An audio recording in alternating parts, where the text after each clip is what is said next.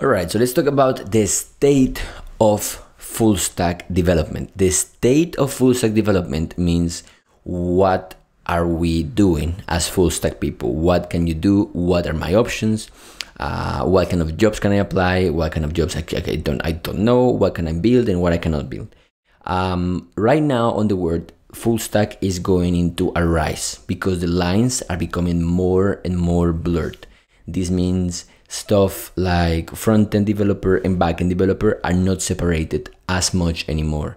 Usually our front-end guy, he understands how databases works and he can kind of do a little bit of stuff, and the back-end guy understands how the front-end works, so he can actually understand a little bit of maybe JSON, or he can understand a little bit of React, or he gets a little bit of JavaScript, or if he's a Node.js developer, he can just do the whole thing by himself. So the lines are being very blurred, and many people don't like that because they're scared of full stack developers. Many people say that we are a myth, that we don't exist, that it's impossible to have full stack developers in 2018 because it's supposedly to be very hard and all that stuff, which I disagree. So there is the state right now. There's a lot of confusion in the world saying we cannot be full stacks, and other people like me saying we are already full stacks and whatever. Now, also, when you're a full stack developer, what can you do? You can build almost anything that you want. If you, for example, go to GitHub, if you, for example, go to Slack, if you, for example, go to Nomad Academy, you could build all that thing by yourself. If you become a full stack programmer, you don't need anybody else.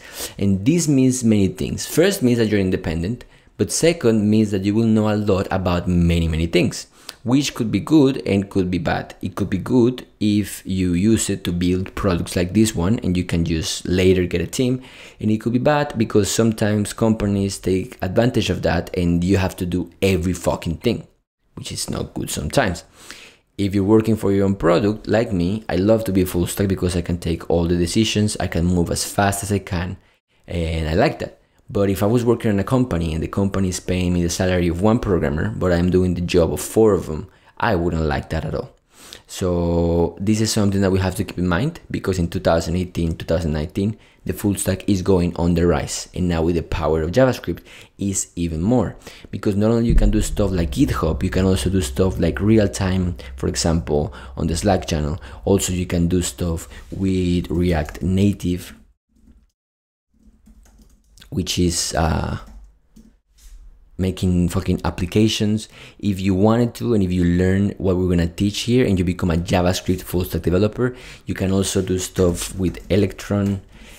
You can do lots of stuff. These companies use React Native. I think that this already shows a lot. That shows a lot. Electron.js is to build applications. So for example, you are not only building iOS applications and Android applications, you can also build stuff like desktop applications for a Mac, desktop applications for Windows, for Linux, for everything, which is something super cool. 5 years ago, we couldn't do this. 5 years ago, it was very separated. It was either front-end and back-end. They were far away from each other. Right now, the lines are becoming so blurred, thanks to React, of course, thanks to JavaScript, but also thanks to, just thanks to JavaScript and React. Like, the technology is becoming just very powerful on that sense. So if you learn JavaScript and if you learn React, Vanilla.js, and anything like that, and Node.js specifically, you will be able to learn how to do all these things with me or by yourself. Look at the people that use VS Code is an Electron app. This means VS Code is built on HTML, CSS, and JavaScript. That's amazing. The Slack desktop app is also built on HTML, CSS, JavaScript. Hyper, I kind of like Hyper. I don't know what anything else is. WordPress, I know what that is. Figma, some developers use this. If you have Skype, your Skype application is built on HTML, CSS, JavaScript, GitHub as well, and there are many more. So it's a very exciting time to be a developer. It's a very exciting time to be a full stack developer because your powers are being extended by many things. Again, we not only do websites, we do so much. We can do apps, we can do video games, we can do desktop, we can do mobile, we can do websites, we can do front end, we can do backends. We understand databases. So that is awesome on the way that you have a lot of options. And it's not awesome because sometimes you just want to do everything and you don't focus. Sometimes you just want to do everything and you become a beginner on all the fields and you never actually go deep on stuff. So for example, you become a beginner on everything and you never actually really go deep in Electron, or you actually never make anything complex with React Native, and that for some people might be something they don't like.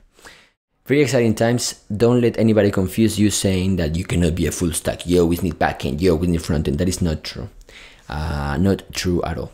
So yes, that is the state of full stack in 2018, 2019. Very exciting, very, very much. See you on the next one. Bye-bye.